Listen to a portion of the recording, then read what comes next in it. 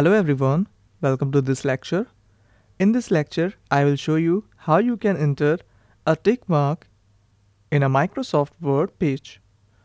So as you can see, we are in a blank page in Microsoft Word 2016, and now I will show you how you can enter that tick mark.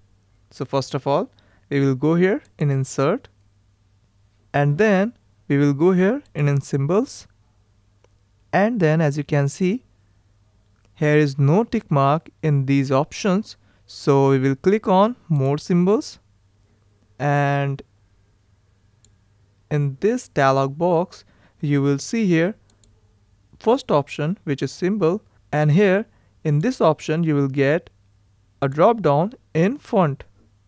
So just scroll down and so select this option, and after this just go here in character code and then just select this all and press backspace from your keyboard and then enter a code here which is 252. So after this you will get here this tick mark option, and after selecting this tick mark just click on Insert. So this is how we can enter this tick mark in our Microsoft Word page.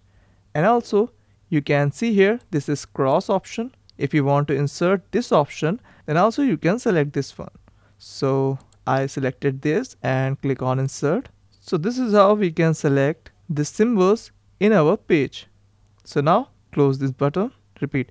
So now click on Close button, and once again if we go here in Symbols, then you will show here, repeat, then you will see here the recent symbol which we used is showing up here on the first two. And if you once go, repeat, and if you once again go here in Symbols, then you will repeat, then you will see here these two options of cross and tick mark is showing up here because we recently used it. So you can see the Windings 252 code is presenting for tick mark, and if we go here on the cross mark, then Windings 251 code is showing up for cross mark. So this is how we can use any symbols in our page. So that's all for this lecture. Thank you.